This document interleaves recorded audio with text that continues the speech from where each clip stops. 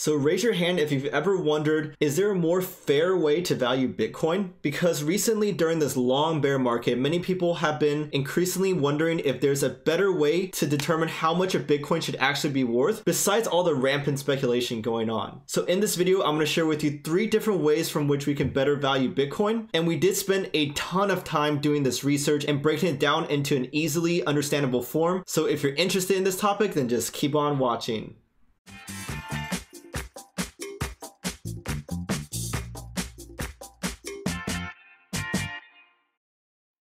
Hi everyone, I'm Kevin from Bitcoin for Beginners, and welcome back to another episode of my ongoing series called Kevin Talks Crypto.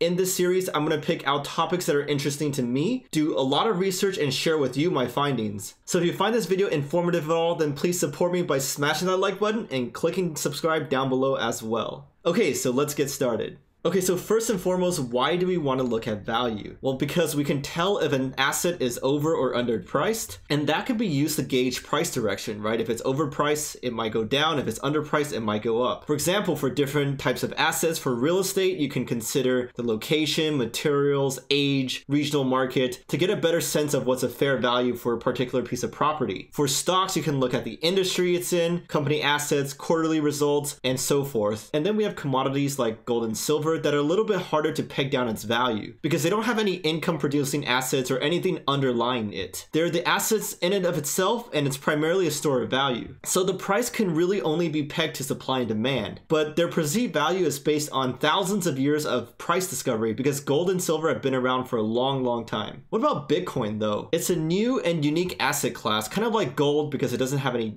physical use cases, revenue streams, or balance sheets. It can be used as a store of value, but also Bitcoin is intrinsically tied to its unique blockchain network. And then if we think about securities or stocks, these have been around for hundreds of years. Gold and silver has been around for thousands of years. So they have a lot of data and studies to create better metrics and valuation models for these types of assets. Bitcoin's only been around for 9 years. So this is a really early stage in terms of developing financial models for this type of asset. However, there are several ongoing efforts to create valuation methods for Bitcoin, and this can hopefully help us with better analyzing price. Let's take a look at some. Just an overview of what I'm going to cover today. We're going to take a look at Bitcoin's value based on its adoption and network effect, its production costs by mining, its market size as a currency, and also kind of discuss how TA fits into this whole picture. Okay, so number 1, Bitcoin's value is based on its network adoption. And the most famous one that you may have heard of is Metcalfe's law. Basically what it says is that all networks, whether it be telecom, social, or payment networks, get more valuable the more connected users there are. Think about it, it pretty much makes sense. And Bitcoin's network is very similar to those 3. What Metcalfe's law says is that the effect of the network is n squared. And this works in real life. If you take a look at Facebook's revenue and map it to its number of users, it follows the n squared model pretty closely. Let's try applying this model to Bitcoin. But before that, we have to talk about what n would be. There's a lot of choices, right? You can take the number of users using the network, the number of devices connected, the number of full nodes, number of wallet addresses. They're all a little bit different. And also you can ask the question for each of those, should they be unique or active perhaps? In our opinion, the best choice is to take n as the number of full